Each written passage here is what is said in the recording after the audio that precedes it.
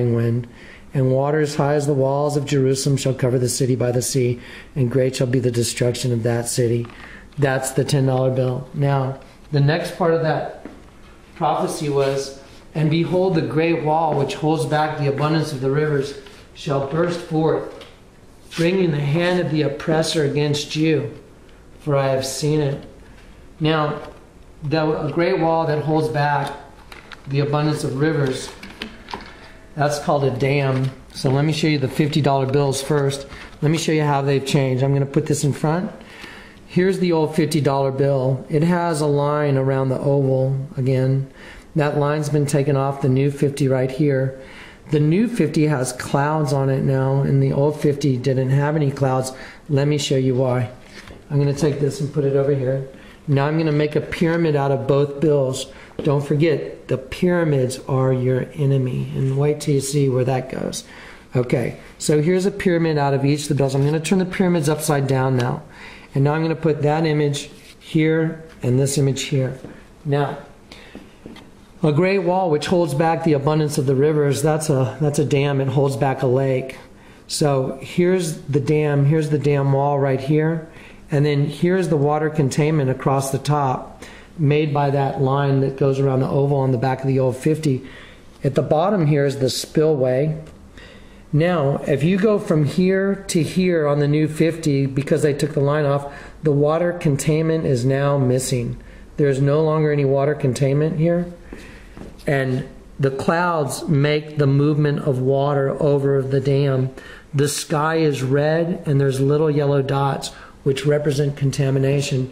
So behold, the great wall which holds back the abundance of the rivers shall burst forth, bringing the hand of the oppressor against you, for I have seen it. For mighty is your enemy that has risen from within your own borders. Now, before we start this next point, I gotta set up some stuff for you guys to see who your enemy is, because recognizing your enemy is going to be the whole battle here. Satan's greatest trick I've heard, and I believe it's true, is getting the world to believe he doesn't exist. I'm going to expose the darkness.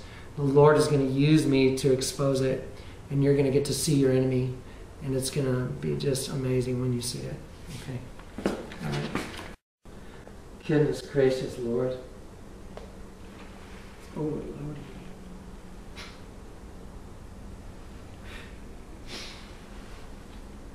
God, I can't believe it. This is really it. Goodness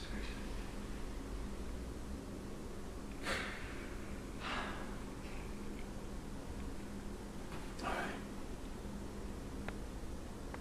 No, I think now. Okay. What I'm going to show you now is I'm going to start showing you just some more images, and I'm going to start revealing some things to you. We've looked at the bills, and we can obviously see that there's a problem with the U.S. currency, that there's a lot of images of bombings on our buildings, and there's no way that those bombings could be there and have it be coincidence. There's no way. It's impossible. So let me start showing you some images, and we're going to start not with this one up here, but we're going to start with this one right here. And you're going to start seeing a lot of sheep, and I'm going to point out the sheep to you. This is the sheep's eye. There's a teardrop coming out of his eye. Here's his ear. Obviously, this is the top of his head coming to his nose. His tongue sticking out and going down his neck right here. Okay, that's an image of a sheep. Now, I'm going to show you another image of a sheep. And let me put this one right here, and I'm trying to cover up some stuff. This is another image of the sheep. This is the top of the sheep's head coming down to its ear, and then coming down towards its other ear. This is coming down the forehead. There's an eye right there, and there's the other eye looking at you. Coming down its face to its cheeks right here. There's its nostrils, and there's its tongue sticking out. This represents the fur around the outside of the sheep. Okay? Now, what I'm going to do is, I'm going to grab one more image of the sheep to show you. And then, sorry I didn't have it queued up and ready to go, but I'm going to grab one more image of a sheep to show you right here. And here's another image of a sheep.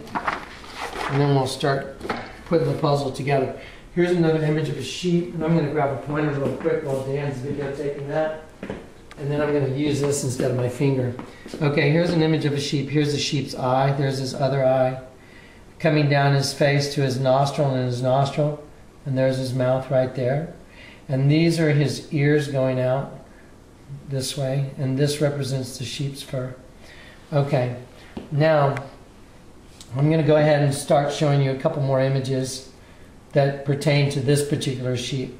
Here's an image of a devil, okay, and here's the devil's eye, and here's his other eye right here, and this is his nose, and this is his mouth, and this is his horn, and he has wings right here, like this. Now I'm going to pick this same devil up and set him right here on the sheep. So here's the devil's eye, nose, mouth, his horns, and he's got these wings, and his wings are actually the ears of the sheep. Okay, now we're going to go back to the other sheep. I'm going to pull this other one back. And I'm just going to show you what these all have in common, which is really just fascinating. But I'm going to rotate this sheep real quick, and I'm going to show you one more image. Here's half an image of the devil smiling at you. It's once again a devil mixed with the sheep. There's the devil's horn. This is his forehead. There's his eye coming down his cheek, and his nose would be here. And here's his mouth smiling. Now I'm going to cover up the other half, and this is an image of a sheep that's like part human. There's the sheep's eye, and there's his ear. It's like a human-looking sheep. There's his mouth smiling. Now, it's a devil superimposed on a sheep. Well, you just saw another devil superimposed on a sheep. Now, Isaiah the prophet said, those who try and hide their plans from the Lord are doomed. They carry out their schemes in secret and think no one will see them or know what they are doing. They turn everything upside down. I'm going to show you the same sheep again. Now here's the sheep's eye, the nose, the tongue sticking out, the teardrop, and the ear. Now, I'm going to turn it upside down.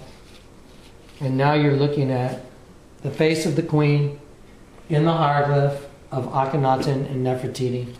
And now, while you're looking at it, I'm going to just rotate it so you can see that it's a sheep with its tongue sticking out. And there it is. We are the sheep. And that represents who we are. Now, I was born and raised Catholic. I don't have anything against people that are Catholics. The Catholic Church, I've been called to prophesy against the Catholic Church. The Catholic Church is the prostitute that sits on many waters mentioned in the book of Revelations. Let me show you. Once again, here's an image of a sheep with its tongue sticking out. And as I rotate this to right side up, it's an image of the Virgin.